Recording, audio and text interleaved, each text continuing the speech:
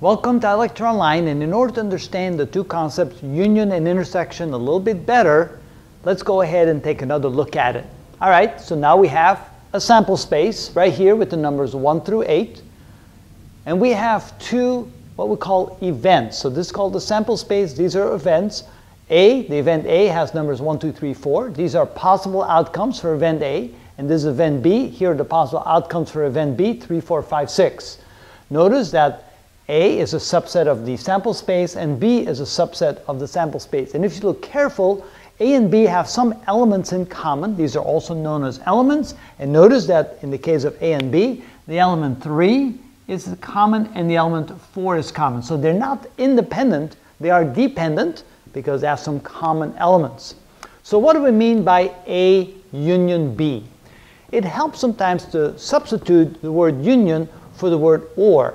A or B. If the element belongs in A or it belongs in B, it's part of the union. So when you write A union B, all the elements that belong in A or they belong in B, they become part of the union. Now let's write some of the numbers down in here. With A, we have the numbers 1 and 2, which are not common to B.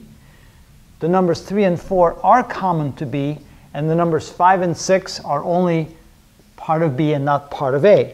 But in the union, or the word or, all the elements that belong to either A or B are part of the set, which means the whole thing is part of A union B. So we know that A union B is equal to the elements 1, 2, 3, 4, 5, and 6. So the best way to think of it is, does it belong to A or belongs to B, then it's part of the union. When we talk about the intersection, there we can substitute the word and. So it's a logic symbol and.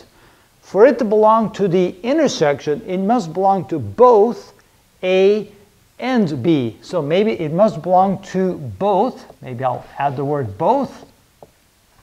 It must belong to both A and B to be part of the intersection. So here again, for A, we have 1 and 2. 3 and 4, we know 3 and 4 are common to B, and then we have 5 and 6 in B, that's not common to A.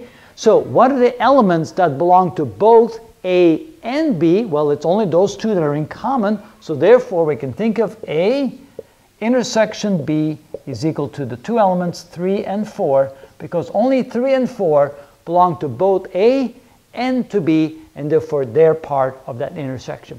And hopefully that helps clear it up for you.